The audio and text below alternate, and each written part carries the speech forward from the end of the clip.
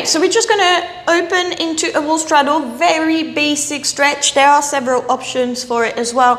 I would say one extra option, but what I like to try first when you just want to open into a straddle is to spend some time bringing your bum as close to the wall as possible, simply opening here and just trying to find relaxation here.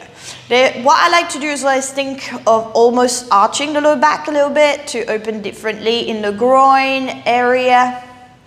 Yeah, so try and explore different parts of that stretch. Yes. And the second option is to use a foam roller if you have it.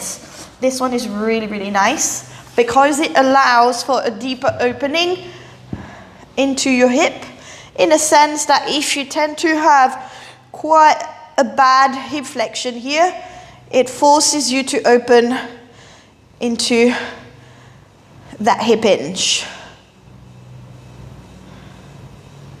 It's a really nice and effective stretch as well for your straddle, and this is a really nice stretch to learn to hold and get more comfortable in this opening.